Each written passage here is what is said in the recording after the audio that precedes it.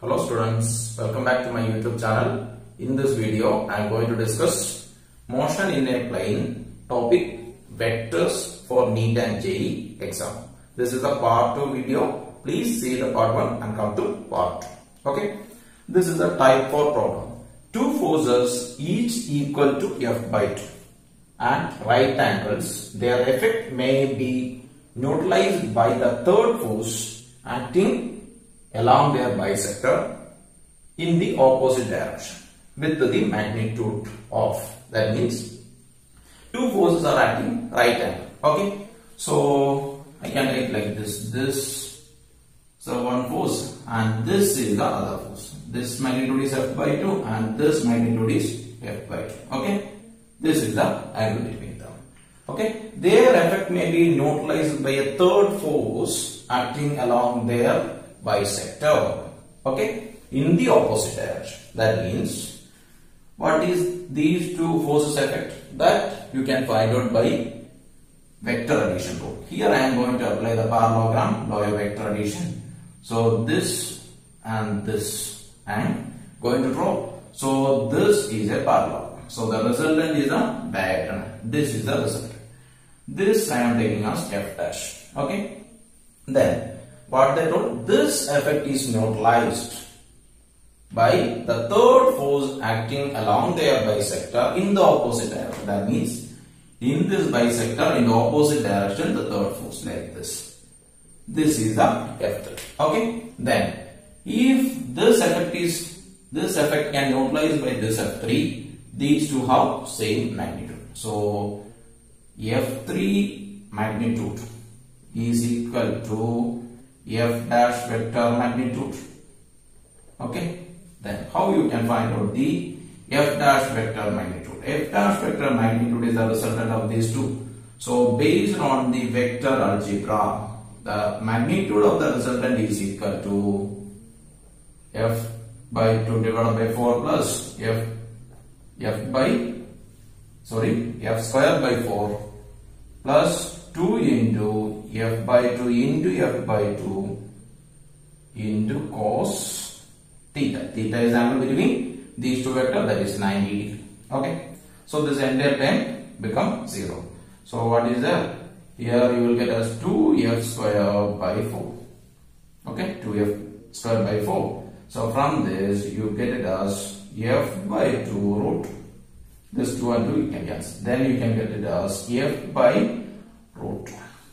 Okay, so what about the magnitude of the F3 now? The magnitude of the F3 is equal to F by root.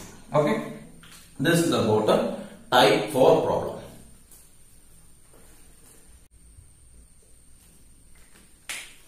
Now we will see type 5 problem. Okay, then the problem is like this. Modulus of A vector plus B vector is equal to modulus of A vector plus modulus of B vector. Then what is the angle between A and B? Okay, if modulus of A vector plus B vector is equal to modulus of A plus modulus of B, then what is the angle between them? Okay, so based on the vector algebra, the magnitude of the resultant, here I am taking the magnitude of A vector plus B vector. So this A plus B is equal to what you will get? That is equal to square root of first vector square, that is A square plus B square plus 2AB cos theta. Okay, I am consider theta is equal to 0 degree. So what you will get? This is equal to A square plus B square plus 2A. This I can write it as square root of A plus B also. That is equal to A plus B. That is equal to A plus B. Okay. So now I can write it as modulus of A vector plus B vector is equal to modulus of A vector plus modulus of B vector. Okay. So if theta is 0, the condition is satisfied. So the angle between them is 0 degree. Okay. This is about the type 5. Now type 6. The sum of the magnitude of two forces acting at a point is 18 Newton and the magnitude of their resultant is 12 Newton. If the resultant makes an angle 90 degree with the force of the smaller magnitude, what are the magnitude of the two forces? Okay.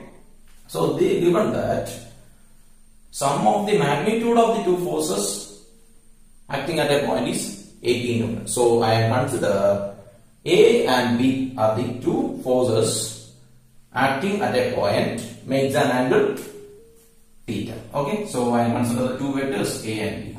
Okay. So their sum of their magnitude, that is A plus B, is equal to 18. And magnitude of the resultant. Magnitude of the resultant means their vector addition magnitude, that is modulus of A plus modulus of B is equal to 12. Okay. Then if the resultant is make an angle 90 degree with the smaller force. So this is the B force and this is the A force. Okay. Then I consider the magnitude of the A is lesser than the magnitude of B.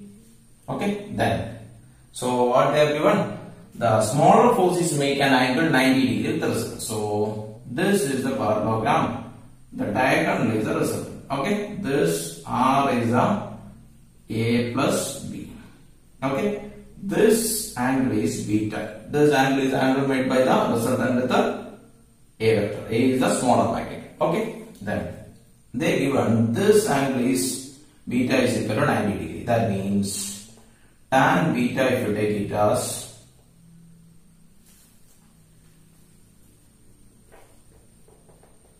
tan beta, you will get it as 0, you will get. Sorry, tan beta is equal to infinity, you will get. Okay.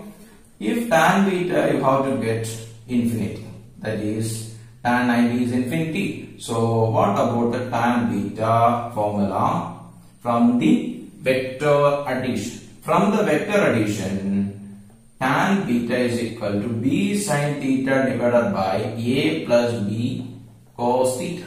If this is infinity, what about this value? This value should be 0. So A plus B cos theta is equal to 0. So what about B cos theta?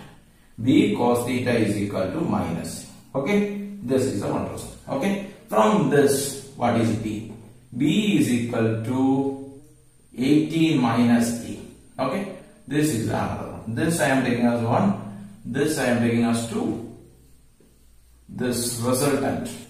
What about the magnitude of the resultant? That you can find out by a formula. That means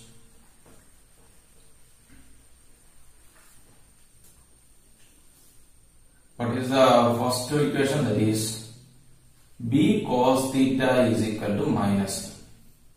Okay, this is the equation number 1. Okay, then the magnitude of the resultant is equal to square root of A square plus B square plus 2AB cos theta.